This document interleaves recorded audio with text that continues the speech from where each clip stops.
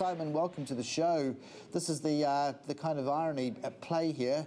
You know, the Fed on the one hand being hawkish, and yet the data being what? Certainly running away from them, Carson, at the moment, moving the opposite direction they'd like to see it, that's for sure.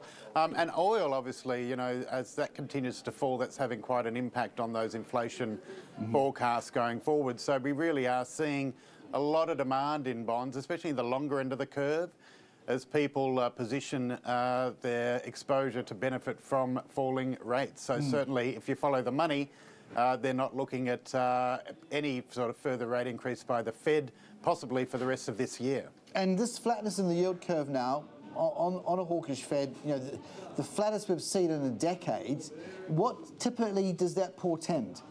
Well, it basically says that, you know, the rate of increases that the Fed has suggested to the market, which was basically another increase this year, 3 more for 2018, the market's just pricing those out.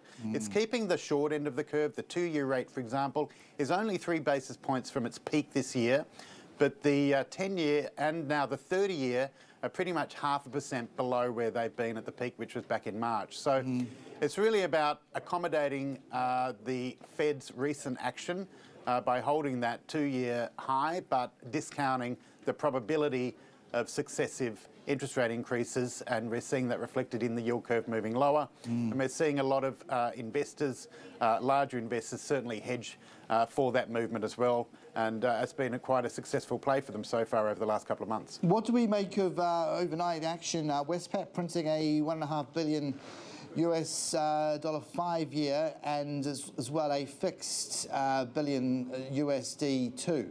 That's right. I mean, if you're on any clear indication of demand for bonds over there, they actually got 2 times demand for that. They got about $3.3 billion demand for a $1.5 billion bond issue.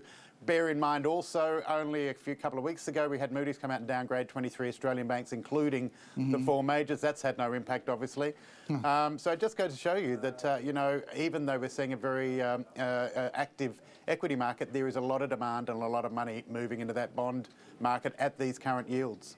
Yeah, okay. And meanwhile, domestic issuance, what's on the radar there? Perhaps even to round out the week, if anything. Yeah, look, a little bit quiet on the domestic issuance side. We did see Police Bank come out and do about $25 million issue, but the big news was really that Westpac US dollar one. We expect to see maybe a little bit of a flurry next week before the end of the financial year, but I think most of the issuers are pretty much set at this point. Yeah, and you said it so well. Of course, Moody's, they were in a mood to move, but certainly money markets, well, the bond markets just kind of said, say what?